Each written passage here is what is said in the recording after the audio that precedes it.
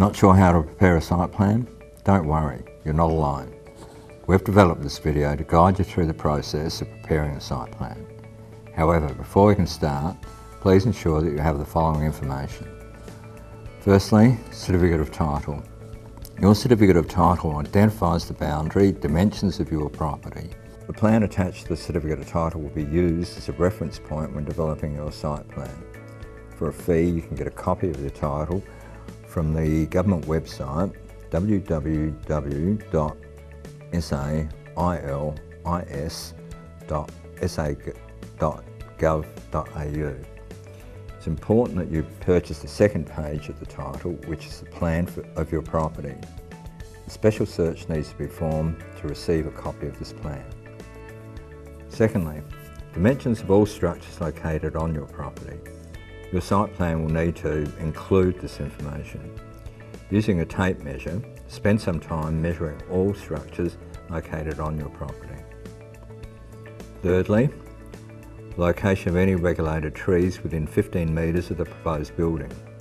If you're not sure what a regulated tree is, please pause this video and spend a few minutes reviewing the tree information on this website. Fourthly, your trustee scale ruler. You can't draw a site plan without a ruler. Use your certificate of title as a reference in the preparation of your site plan.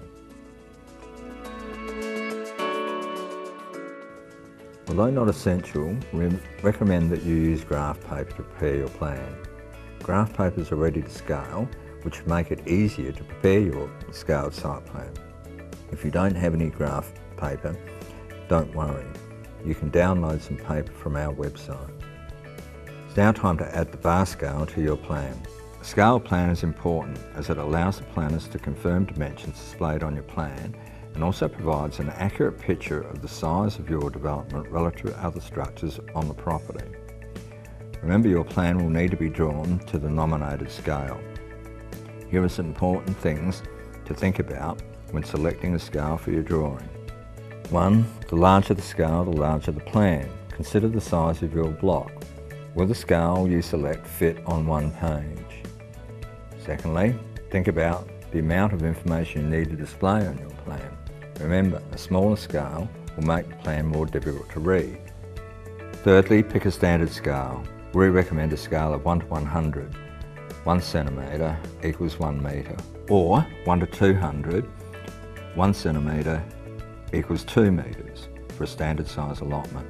For larger allotments, the scale of 1 to 500 or 1 centimetre equals 5 metres may be acceptable.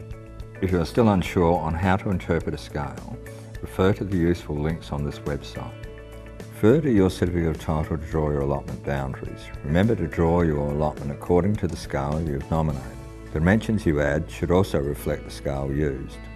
Use the information previously gathered and draw the location of all other structures located on your property. Remember to draw all dimensions to scale.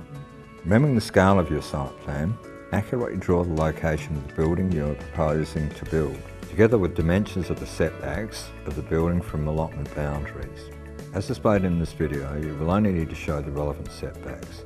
In this example, as the shed is to be located in the rear yard, front setbacks are not relevant and therefore not shown. For new buildings, include a notation or illustrate how roof water from the new building will be disposed of. Show the location of any regulated trees in close proximity to your development. It should also include any regulated trees located on neighbouring properties. Any regulated tree located 15 metres or more from the building need not be shown. Just remember, there's no such thing as too much information. Please add any other information that you feel may assist with the assessment of your application.